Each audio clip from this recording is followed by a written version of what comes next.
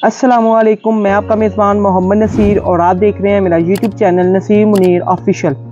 आज हम बात करेंगे एलोवेरा प्लांट के बारे में। जैसा कि आप जानते हैं कि समर सीज़न स्टार्ट है, जिससे प्लांट्स डैमेज हो रहे हैं हीट वेव की वजह से। इनकी जो टिप्स हैं वो ब्राउनिश हो रही हैं, प्लांट्स ख़राब हो रहे हैं और बेबीज जनरेट नहीं कर रहे। तो किस तरह हम एहतियात के साथ केयर करके हम अपने प्लांट्स को गर्मी की शिद्दत से बचा सकते हैं। तो सबसे पहले बात करेंगे हम एलोवेरा की। एलोवेरा अलोए फैमिली से ताल्लुक़ रखता है। हम इसकी नेचर की बात करें एलोवेरा प्लांट की, तो ये 12 month evergreen permanent outdoor plant है। लाइट की बात करें तो ये डायरेक्ट सनलाइट हो, इनडायरेक्ट सनलाइट हो, सेमी शेड हो, पार्शियल लाइट हो, सभी लाइट्स में ये प्लांट आराम से सर्वाइव करता है और ऐसे ही हरे भरे पत्तों पे रहेगा और बेबीज जनरेट करता रहेगा।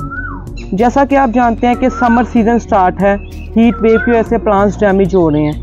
ये उनकी जो टिप्स हैं वो ब्राउन पड़ रही हैं, प्लांट्स गलना शुरू हो रहे हैं, बेबीज़ पे नहीं आ रहे, जो ये हरापन है पत्तों के अंदर वो नहीं आ रहा। आप देख रहे हैं माशाल्लाह इसके ब्रक्स।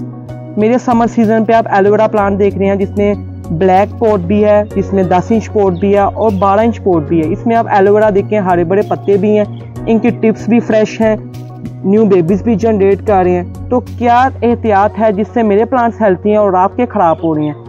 किन वजूहात की वजह से आपके प्लांट डैमेज हो रहे हैं? तो सबसे पहले बात करेंगे हम इसके वाटरिंग प्रोसीजर की। तो आपने एक दफ़ा जब इस पॉट को पानी दे देना है एलोवेरा प्लांट को, तो सेकेंडली वेट करना है कि आपका पॉट ड्राई हो, क्योंकि आपको पता है कि एलोवेरा प्लांट में आगे जेल होती है, ओवर वाटरिंग से प्लांट डैमेज होता है।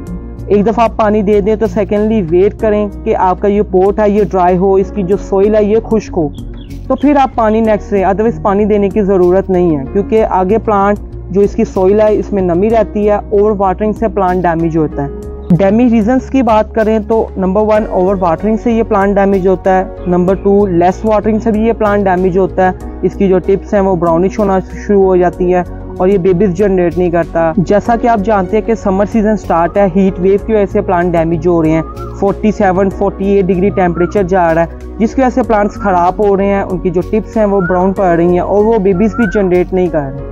डायरेक्ट सनलाइट की वजह से ये प्लांट ख़राब हो रहे हैं। मैं आपको एक प्लांट दिखाता हूँ, आप ये देखें 10 इंच का पॉट है एलोवेरा का, ये ख़राब पड़ रहा है। इसके ख़राब होने की 2 से 3 वजूहात हैं। या तो ओवर वाटरिंग से ये प्लांट डैमेज हुआ है, या लेस वाटरिंग से प्लांट डैमेज हुआ है, या हीट वेव की वजह से प्लांट ख़राब हुआ है।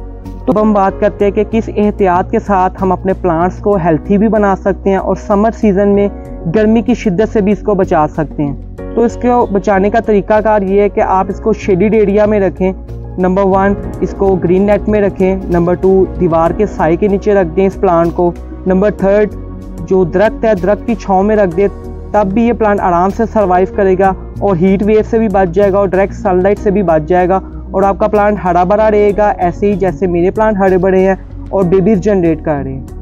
एलोवेरा प्लांट के बेनिफिट्स की बात करें तो ये मेडिकेशन पर्पस के लिए इस्तेमाल किया जा सकता है। नंबर 1 स्किन ग्लो के लिए, नंबर 2 हेयर्स ग्रोथ के लिए, नंबर 3 हम इसको खाने में इस्तेमाल कर सकते हैं, इसका जूस बना के पी सकते हैं, और नंबर 4 ब्लड प्रेशर के मरीज़ों के लिए ये बहुत काबिल मुफीद माना जाता है।